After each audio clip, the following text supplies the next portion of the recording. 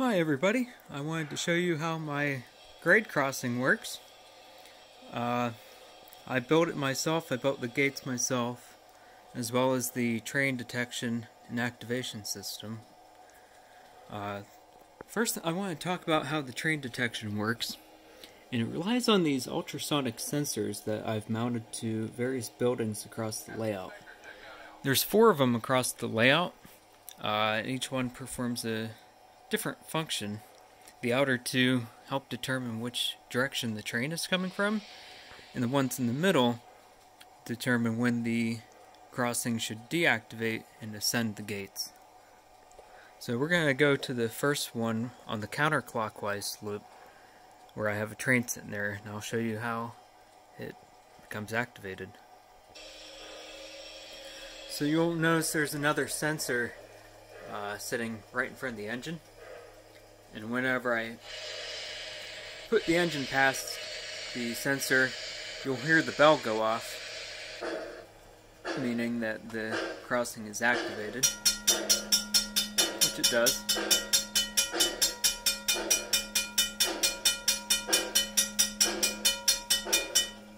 And it works in 2 directions, so if there's another outbound sensor on the opposite side of the loop, so if the train's going the other direction, the crossing won't activate when the train's directly on top of it. So I'm going to walk back over to the crossing and show you how the crossing deactivates.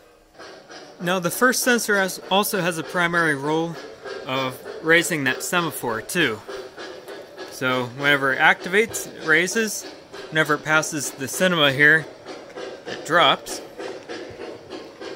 So we begin our second stage of the event, which is waiting for the caboose to pass this bank. So our caboose is coming up, and as soon as the caboose is in the middle of this curve, the gates are going to go back up. And you'll notice the bell doesn't ring, because the bell only rings as it descends. And lastly, we have the same concept here, where the signal will turn off whenever the last car passes the shanty, which it did. So that completed our crossing event. Now another feature to this is the gate will time out if the train doesn't pass the trigger behind the cinema.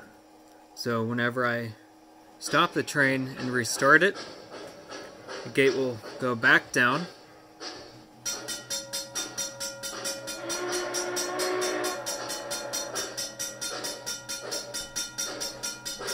Just like that. So let's go underneath the layout and see how the mechanism works to control these gates. So we're underneath the layout. Each gate is controlled by a servo.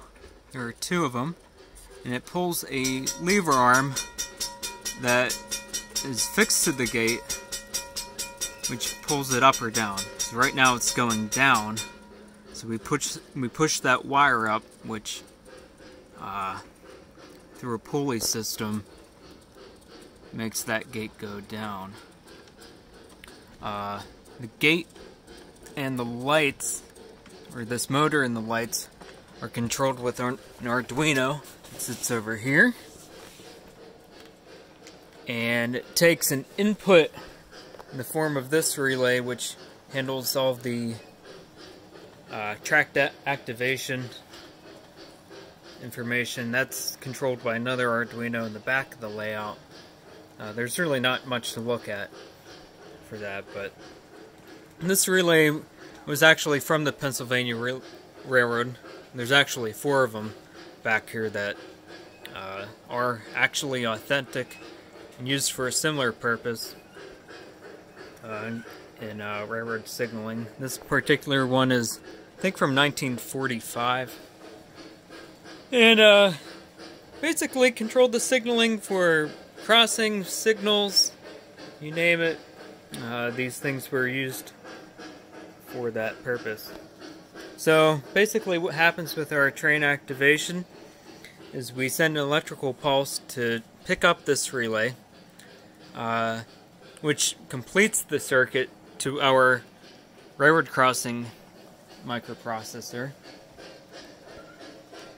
which tells the bell, it picks up the relay for this, which makes the bell go off, and it picks up this relay to tell the MTH crossing to flash. If the train went the other direction, we pick up this relay to control the semaphore and stuff like that. So our train's nearing the detection point, so I'll show you how the bell rings. I did put a piece of tape over it to help mute it so it's not as deafening, but it still is pretty loud.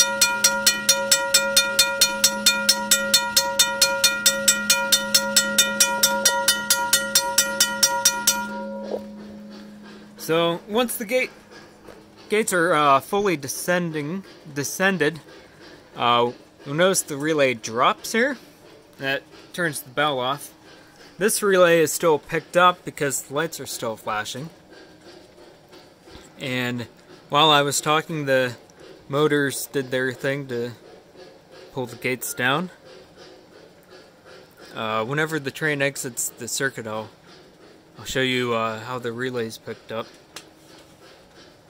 and whatnot, but let me pause it. So our train's about to exit the circuit. Our track to activation system is going to drop this relay. The gates are going up, lights are still flashing. And once the gates are up, you saw how that relay dropped. That turns the lights off, and they are no longer flashing. That's basically how it works. I'll give a run by and head out and show you what it looks like from the outside. So it's going to hit the sensor. Semaphore went up. Bell's ringing. After 3 flashes, the gates descend. Bell turns off. And our lovely MTH Norfolk and Western J class is on its way.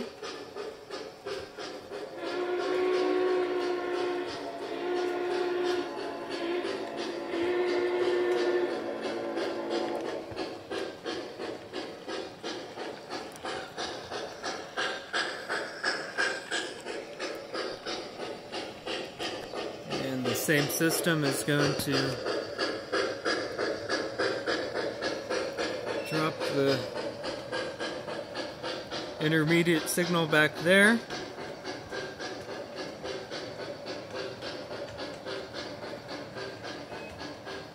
Which it did. Another thing to note, I did rewire the MTH signals. For some reason, you can't set the signal to clear, it goes to approach first. I didn't like that. That's not prototypical, with approachlet signaling, which is sort of what I want to replicate. So basically bypass their circuit board to do what I wanted it to do, and I'm kind of happy with it.